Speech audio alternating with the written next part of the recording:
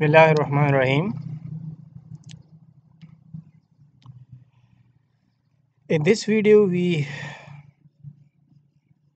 want to give a simple concept of continuous symmetry. So, what is a symmetry?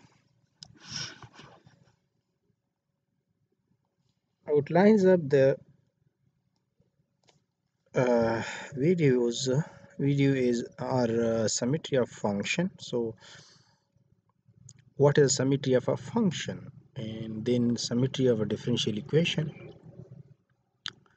What is symmetry of a differential equation and what is symmetries of integral equations? So we give simple example for all these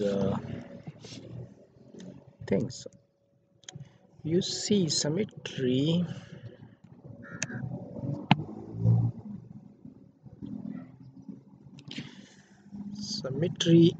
of a function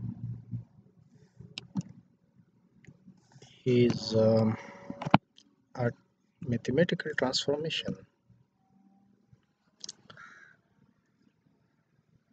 Mathematical transformation uh,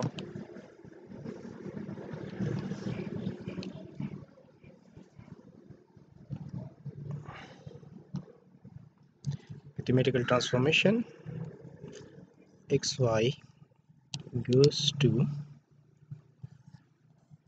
x bar y bar, in which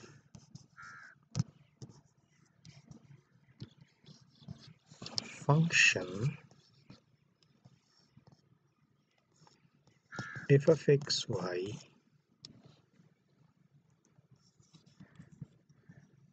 does not change.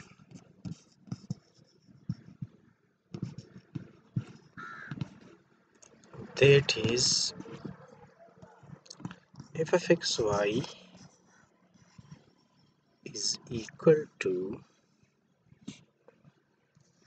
f of x bar y bar.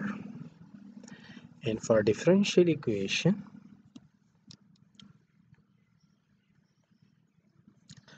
let's say first order differential equation, it will be like this.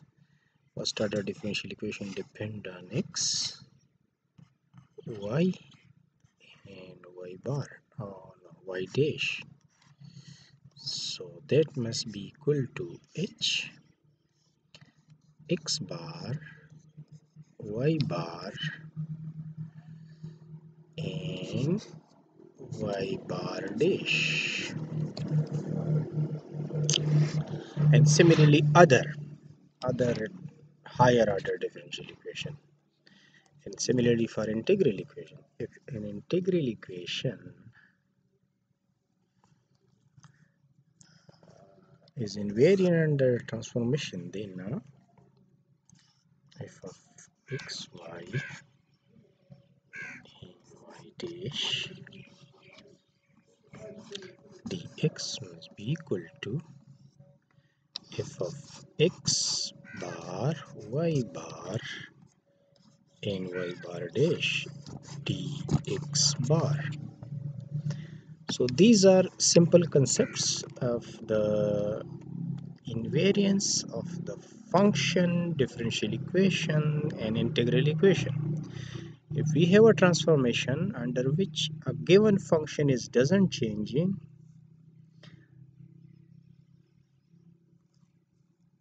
that means that transformation is a symmetry. Similarly for differential equation and integral equation, if you have nth order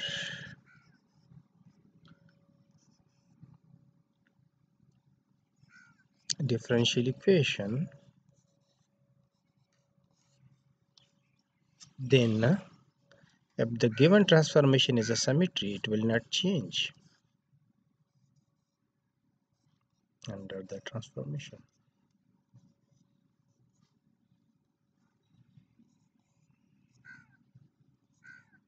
It will remain invariant. So let's see example for these things.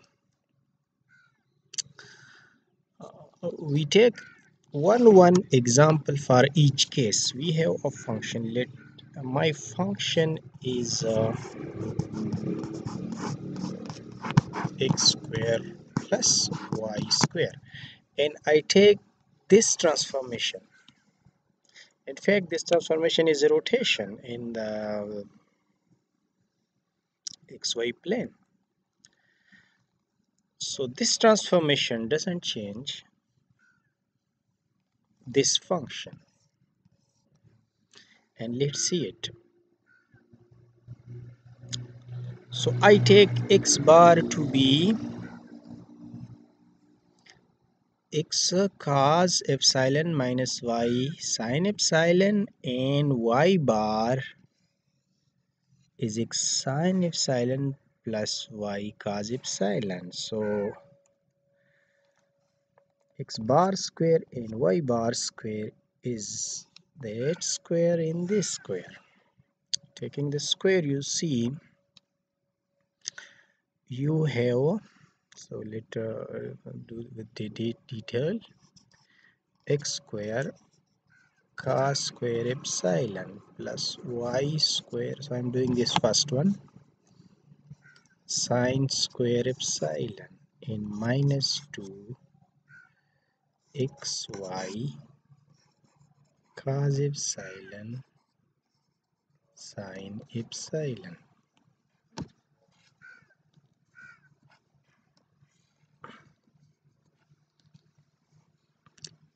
The other one is x square sin square epsilon plus y square cos square epsilon plus 2xy cos epsilon sin epsilon. So these two will cancel, and you have to take x square common from these two and y square common from these two, and you left with sin square plus cos square, sin square plus cos square, and you see that is 1. So what we have done that the given transformation, which is x bar equal to x cos epsilon minus y sin epsilon, y bar x sin epsilon plus y cos epsilon, is a symmetry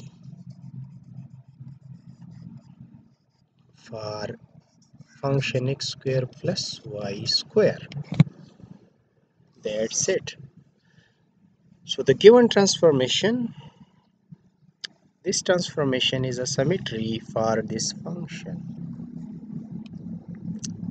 Now look at the differential equation. We take this differential equation and take this transformation.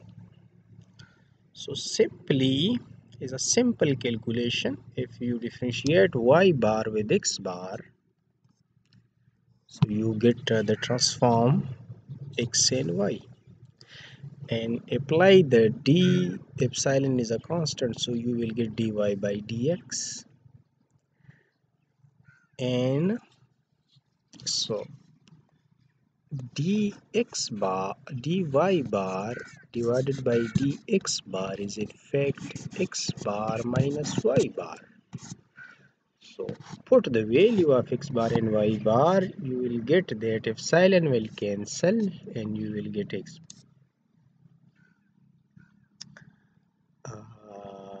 minus y. That implies what? That implies that the given differential equation does not change under the given transformation. The given transformation is given in the table.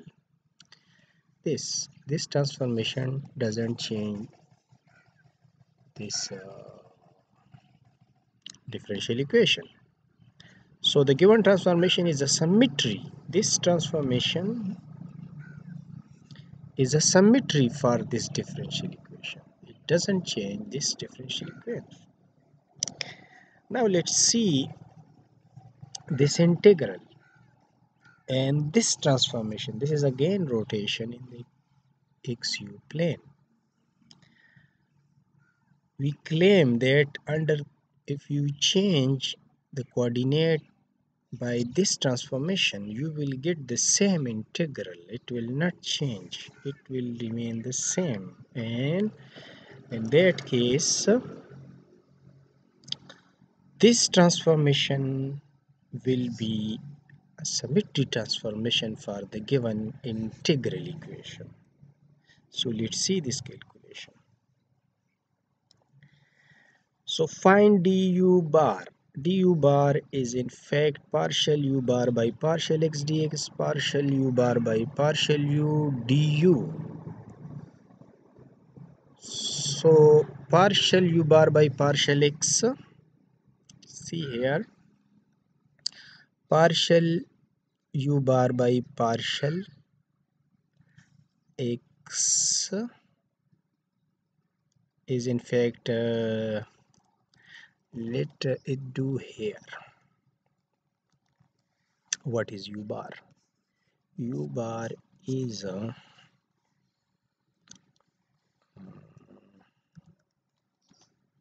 u bar is x sine epsilon plus u cos epsilon is x sine epsilon plus u cos epsilon. So partial u bar by partial x, partial u bar by partial x. So that will give me sine epsilon. Similarly, partial u bar by partial u will give me cos epsilon. And you see this is partial u by partial x, and this is partial u bar by partial u. So this is the value of partial u bar by partial x. This is the value of partial u bar by partial x. And given epsilon is 0, you will get du because sine 0 is 0. So in this case you get du. Similarly, you can find dx bar, and in that case you will get, when epsilon goes to 0, you get dx. So what that mean? That mean that u dash is equal to u bar dash.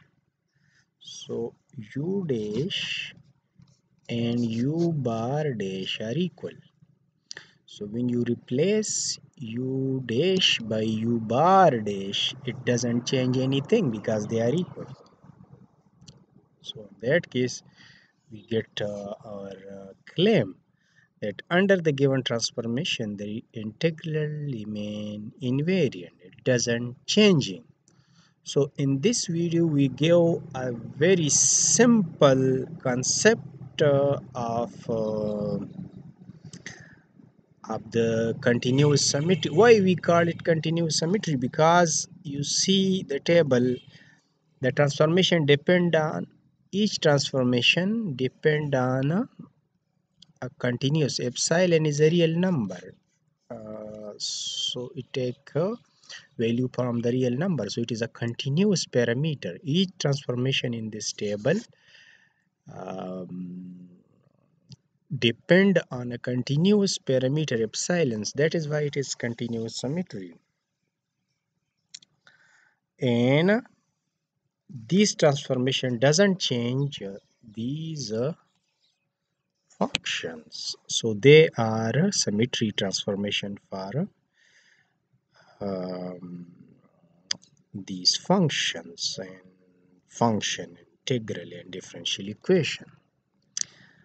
Thank you. I will load these videos, simple concept to the symmetry method on YouTube, and you can ask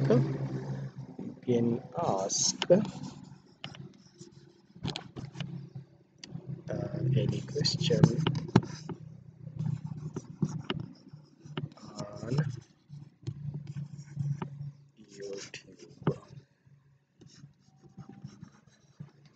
Thank you all.